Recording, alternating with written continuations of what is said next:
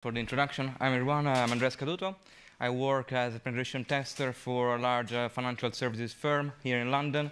Today I'm going to talk to you about Remediate the Flag. It's an open source application security training platform for developers. Wow, it's bright. So most of you will agree with me that developing secure software is a key component in any enterprise defense strategy. And most companies, especially like those that operate in regulated industries, offer some form of security training to their developers. Yet, companies still suffer from vulnerabilities that have been around for a very long time. So I'm talking about things like XSS, SQLi, command injection, XXC, and so on. The reason is because developers, their focus is on creating functional code. They're not born knowing how to code securely. And the training that they're provided with is usually inadequate and does not provide practical examples to play with. Also for the business, it's quite challenging to measure real competence in secure coding, because mostly the assessment is done via some form of multiple choice question, which can't really provide an indication. That again makes it difficult to measure the return on investment on the security training that was offered. So training can be delivered mainly in two ways. So we have in-class training. You have an instructor. He will teach secure coding practices, going through some hands-on examples that the candidates can play with. So this is very effective. Unfortunately, the activity is very expensive, both from a cost perspective, but also time. This makes it often like a one-time event with no further refresher, which is very important in the context of training. On the other hand, we have computer-based training, CBT. This does not usually provide hands-on examples. It's pretty static. But scales very well for large enterprises. So if you have tens of thousands of developers, you can't really send them all to class, even thousands, so you can't really send them all to class. And also, the CBT is usually delivered remotely, on demand, so there are lots of advantages to make it scale. But it really lacks the depth that is necessary to cover all the complexity of the technology that is used today, and also the different specialties of the developers. So to address this problem, I created Remediate the Flag. It's an open source platform to teach developers modern secure coding practices. This is done through hands-on exercises, so candidates can learn how to identify, exploit, and then remediate security issues.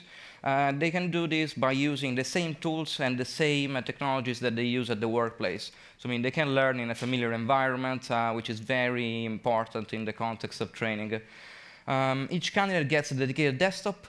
This can be accessed through the web browser. There is nothing to install, nothing to distribute, and the environments are ready within a few seconds. I'll show you later in the demo. The desktop environment is disposable, and it comes with a full development environment and with the code of the exercise that the user selected. So exercises can address the most prevalent security issues. And they can focus on exploitation, so in finding a security bug and then using it so to understand how it works, to understand the impact. Remediation, so we have vulnerable code, we need to remediate it, and the candidates are given instructions on how to do it. Or secure coding, so you will develop a brand new functionality from scratch, and it needs to be secure from the start. The platform supports a number of programming languages and technology stacks. It's also possible to extend it to support new stacks, and it's also possible to create new exercises. So this will be also made easier with the new version that is coming up. It will include an exercise creation toolkit. So this will make the process of creating new exercises repeatable and quick.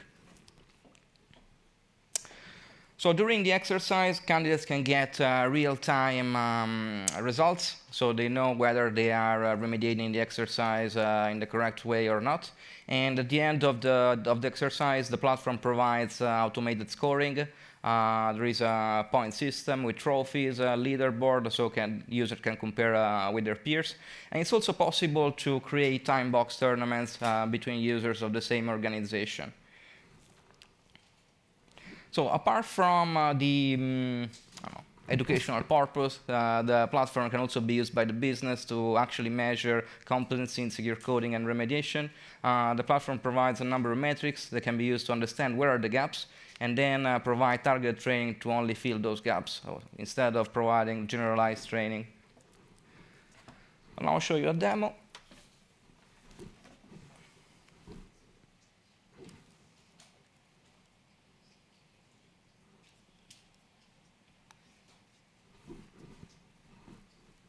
Okay, so this is the login page.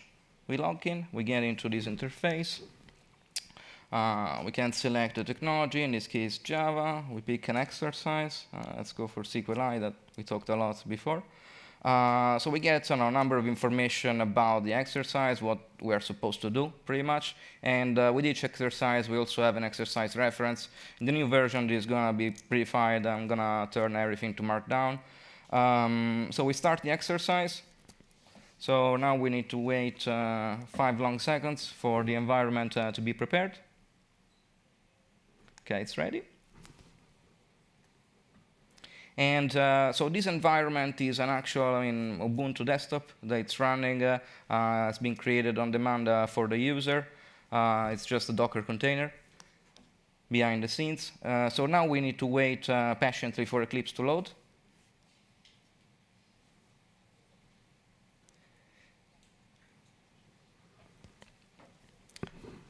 Small. Let me enlarge it a bit.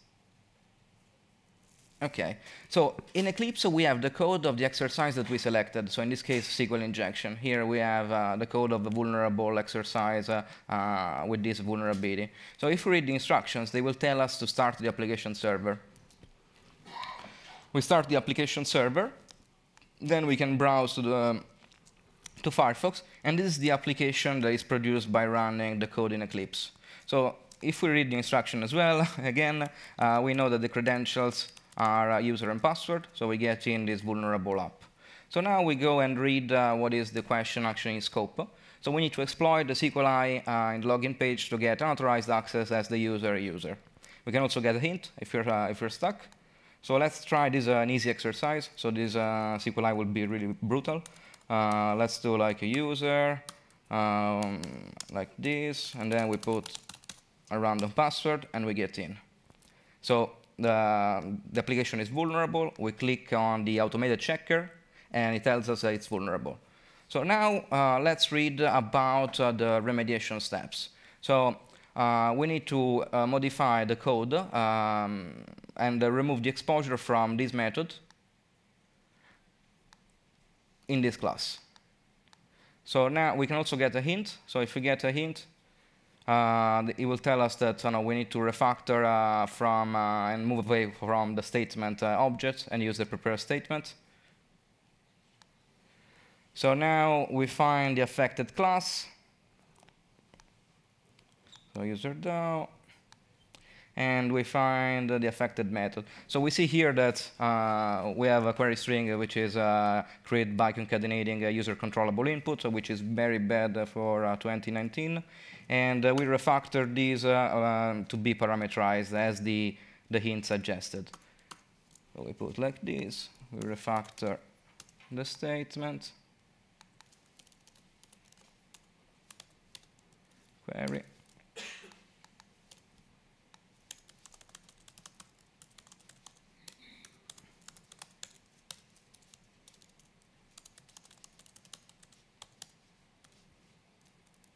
Oh. It's very small. OK. Now I hit save. So when I hit save, behind the scenes, the application server will restart and will apply the changes that we made to the vulnerable code. So if now we go back to the browser, we try to authenticate with the regular credentials, so username and password, user and password.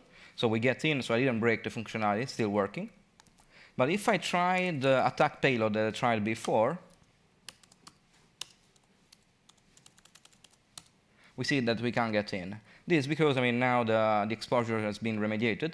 So if I check on the automated checker, I can see that now it's marked as not vulnerable. This has been fixed. And the score has increased to 38. It's now at 40 because we used one of the hints, and that reduced the score. So when we are satisfied, or we finish the exercise, or the time runs out, we can mark the exercise as completed. And then we get back to the platform page. So here we can see the results, what was in scope for the exercise, the hints that we used, and then the results from the automated checker. We can also complain if we think that it's not correct. And we can also see the diff between the original code in yellow and the code that was modified by the candidate in green. So this can also be reviewed at a later stage by like an application security champions or like similar concept to see if the remediation is not just correct, but it's also in line with the internal coding guidelines of the company where it's used. It's also possible to download the exercise solution when the exercise has been completed. User can also view his achievements. These are his personal stats, and there is also you can also view the stats of a team. So in this case, we know that this team has done very bad on XSS stored, and he only got 50% success rate, remediation rate. We also can get a breakdown because it also happens that it's not just vulnerable, not vulnerable. There are different degrees of remediation, and it can also happen that the functionality gets broken. If we log in on the management interface, we can also see global stats, depending on the organization that the admin user is managing. So we can see here that globally, this organization is scoring pretty well on most categories. It's doing a bit, it's not doing very well on arbitrary file upload. So like we would recommend target training in that area. So I've concluded with the demo.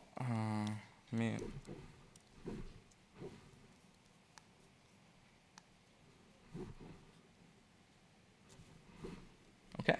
So to conclude, the platform is RTF is a 100% hands-on training platform. It's open source. You can install it on AWS. The deployment is completely automated through CloudFormation. It's very easy to install. It will become also easier in the next future with a new release coming up with a number of exciting new features, including also an exercise hub where everyone will be able to publish new exercises or download them from the hub and install them on the platform. And also the new version will come with an exercise creation toolkit that will really make exercise creation easier. There will be like a set of tools that you can use to create exercises from base images that we will be distributing. So if you liked it, get in touch with us. Take a look at the GitHub repo, the website, and the new version that is coming up soon. So if there are questions, I'll take them. Thank you very much, Andrea. Thank you.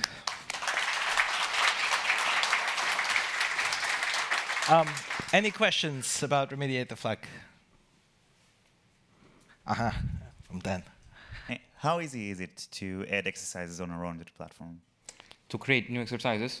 So with at the moment, maybe I would say 70% easy. When the new toolkit will be released, I think it will be much easier because you can just have a vulnerable code. Then I provide you the base images for a number of technologies. And the base image actually comes with the full environment. So if you're developing Java, the image will have Eclipse, MySQL, Tomcat already installed. But I mean, that can be modified depending on your needs. So if you're using different IDE, then it's possible to put that IDE in the base image. And then from there, it's just a matter of installing the new exercise on the IDE of your choice. And then with the automated toolkit that we're going to provide, you'll be able to just export the changes. And that will create a new image that will just build on the base image. So also the size of the image is very small for these reasons. Any more questions?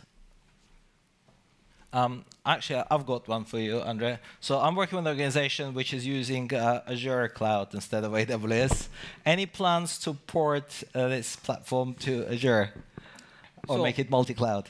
Yeah, so it's on the roadmap to make it multi-cloud, but like it will take some time, because I don't know, we will have a shift of the architecture to something like Kubernetes. So when we move into that, then it will be possible to actually make this multi-cloud. So it's definitely on the roadmap. Okay, excellent. Thank you very much. Right, if there are no more questions, we're going to take a break. Thanks very much, Andrea. And then reconvene in 10 minutes.